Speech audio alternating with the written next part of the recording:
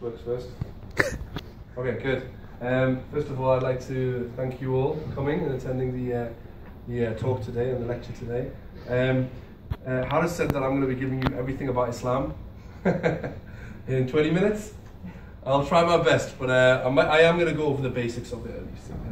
God willing, I'll go through the basics of what Islam actually is. Before I do that, as a show of hands, if no one minds, of course, can I just get a show of the audience? Who do we have in the audience today? Do we have anyone who believes in God? Put your hand up if you believe in God. Okay. Okay, so we have everyone. Yourself? Yeah, good. Christians in the audience? Okay, good. So you guys are all in that area. All right, good. Muslims? Okay, any other faith? All right, so we really should have done a talk on Christianity and Islam instead. But I'll try and see what I can cover, inshallah, God willing. Okay, so as I said, I'm going to cover some of the basics of Islam itself. So I'm going to start with, well, what's in a name? What is in a name, as Shakespeare once said. Really, when we look at Islam itself, what's important is for us to understand what does Islam mean and look at the definition of this word. Now, if I ask the question, what does Islam mean? Does anyone know? Peace. Okay, anyone else? Peace? Submission. Okay, good. Islam does mean, well, more submission and surrender, but first of all, let me tell you what Islam isn't. So we say that Islam isn't named after a person. For example, Christianity is named after Jesus Christ. May God peace and blessings be upon him. Or you get Buddhism named after Buddha, or even Marxism named after Karl Marx. So we don't name Islam after a person. We are not Mohammedans, as some may call us, but we're not classed as Mohammedans. We wouldn't call ourselves or classify ourselves as Mohammedans. We also say that Islam is not named after a certain place. So Islam is not, so for example, Judaism after the name or the tribe of Judah, or Hinduism after the tribe in Hind or that area in Hind in India. So we're not named after as I said, after a person or a place. Rather, Islam is the name that's given directly by God Almighty. And we say that is revealed in the Quran itself. So the name itself, God has given this name or this religion in the Quran itself. As God says in chapter 5 verse 3. اليوم أكملت لكم دينكم وأتممت عليكم نعمتي ورضيت لكم الإسلام دينا. This day I perfected your religion for you, completed my favor upon you, and I've chosen for you Islam as your religion. So that name, Islam, comes from that particular, the name Islam comes from God himself, or that it's revealed in the scripture itself, not named after a person or place or anything else like that. And as you rightly said, my friend, Islam does mean to submit or to surrender. Now, that's an interesting thing because in reality, we can submit or surrender to anything. For example, as an individual, I could submit to money. I could submit and surrender myself to idols, or my parents, or my spouse. We can submit ourselves to our desires, which many people do. They submit themselves to their desires. Whereas we as Muslims, we say, our submission belongs to Allah alone, to the Creator of the heavens and the earth alone. And we believe that this is the teachings of all the prophets and the messengers. They all taught this message. And this is what our Quran tells us in chapter 16, verse 36. وَلَقَدْ بَعَثْنَا فِي كُلِّ أُمَّةٍ رَسُولًا أَنِ اعْبُدُوا اللَّهَ وَاجْتَنِبُوا الطَّاغُوتَ. For we have surely sent amongst every people a prophet. Every nation was revealed, was sent a prophet with the command, worship God alone and avoid false gods. And that's the simple message of Islam. Now, on top of that, an example that Allah gives us in the Quran, He says that Abraham was neither a Jew nor a Christian, but was an upright Muslim. In the sense that if you look at the religion of what Abraham taught, Abraham didn't teach this religion called Judaism. In fact, that name obviously came after him from the tribe of Judah, from Jacob. Similarly, Christianity came after him from Jesus Christ. May God's peace and blessings be upon him. So Abraham himself, what did he teach? What did he call people to do?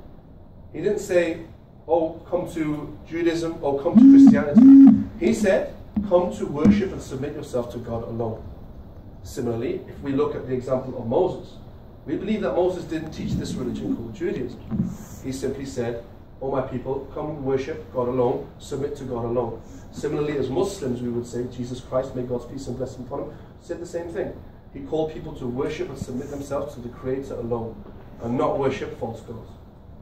So we believe that all the prophets and messengers taught this religion of worshipping God alone and submitting themselves to God alone, i.e., they all taught this religion called Islam. Now, that's an interesting thing, because while we say that Islam itself is the religion of all the prophets and messengers, we as Muslims do believe that it was completed, as the verse showed, it was completed with the Prophet Muhammad, may God's peace and blessings be upon him.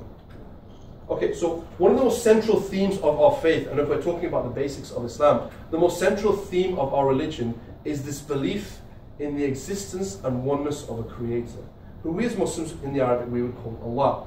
If you look at the Aramaic, whether it's Allah, whether it's Elohim, very similar words, but this idea that we believe in one creator. And we come to a rational, logical conclusion, and I'm sure all of us here would come to a rational, as theists, as believers in God, come to a rational, logical conclusion that there is a creator of this universe.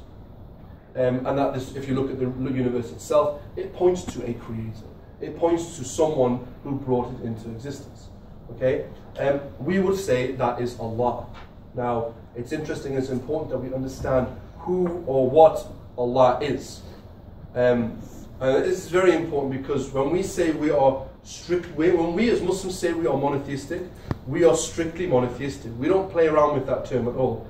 It's a very strict understanding of belief in one God. So in the 112th chapter of the Quran, it gives us our concept of who Allah is. And so Allah says in the Quran, قُلْ هُوَ اللَّهُ أَحَدٌ اللَّهُ الصَّمَدُ لَمْ يَلِدْ وَلَمْ يُولَدْ وَلَمْ يَكُنْ لَهُ كُفُوًا أَحَدٌ. Say, He is Allah, the one and the only. He is unique. He is uniquely one. Allah, the self-sufficient, meaning He doesn't need anything or anyone. So like, for example, my brother, when you are hungry, what do you do? You eat, right? He was going to say, I start wailing and crying. You eat food, right? When you're thirsty, my friend, what do you do? Drink water. Drink water, not Coca-Cola? Just water, strictly water, good. When you're tired, Richard, what do? I sleep. Yeah, you definitely sleep. Students, yeah, student life. Right? We do. As worldly individuals, as creation, we are dependent on certain things. Whereas we say that Allah, the Creator, is self-sufficient, meaning He doesn't need anything or anyone. We also say about Allah is that He doesn't give birth, nor was He born. So we as Muslims believe that God does not have a father, a mother, a son, a daughter, a board of directors, a pet, any pets. We don't say He has anyone basically that He shares divinity with. Now I know our Christian brothers and sisters we have a difference in opinion on that a little bit, whether it's Jesus being Son of God or God. But from our perspective as Muslims, we believe that God doesn't share divinity with anyone or anything. And we also say about the Creator, we also say about Allah, is that Allah is not like anything. And what that means is, I'll give you an example. We as human beings, we see and we hear. And we also know that God sees and God hears everything. But our seeing and our hearing is not like the Creator's. For example, we can't see what's going on outside of this room. We can't hear what's going on outside of this room. Whereas we believe that Allah sees and hears all things. Now, you'll notice that I'm using the term Allah, okay? And I haven't really used the term God much. And the reason why I don't like to use the term God as much is because I think when we use the term God, certain people have a connotation or a picture in their head of an old man with a long white beard sitting on a chair, right? That's a lot of the times you have this image of that's who God is. Whereas Muslims, we don't have that image of God.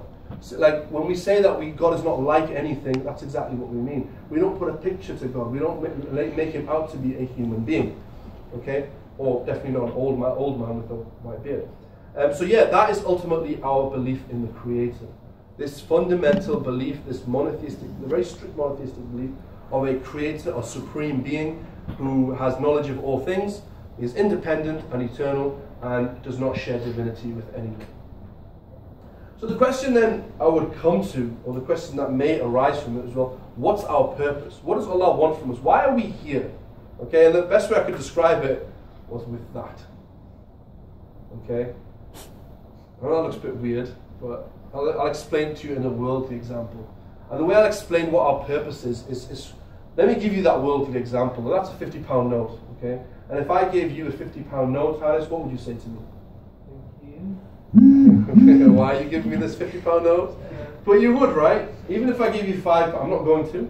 I'm not going to give any of you any money. But you would, right? You'd show some sort of an element of gratitude. And we do that as human beings all the time with each other. We have an element of gratitude with each other all the time. We have, as a human experience, we are thankful to each other all the time. So we point our gratitude to each other because when we do something for each other, we're grateful. So this is my personal opinion. I start to reflect over this and I think, well, what about the one who gave me my eyes? What about the one who gave me my hands, my faculty of reasoning, my parents, my children? I have 3 children. All the things that I hold dear to my heart. Who gave me those things?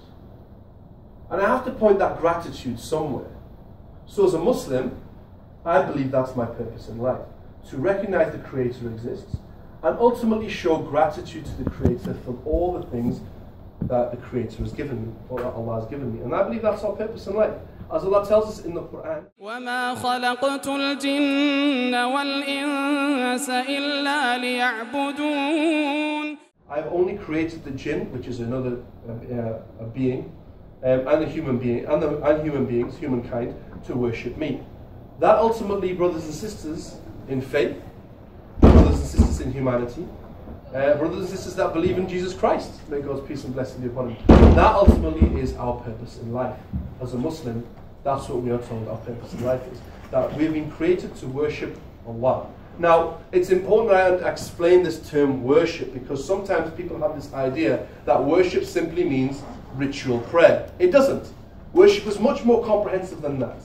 And one of the scholars explained worship to be anything that God loves and is pleased with, both inward and outward in actions and statements. So me being kind to my parents, for example, is worship. Me removing something harmful from the road is worship. Me showing love to my neighbors is worship.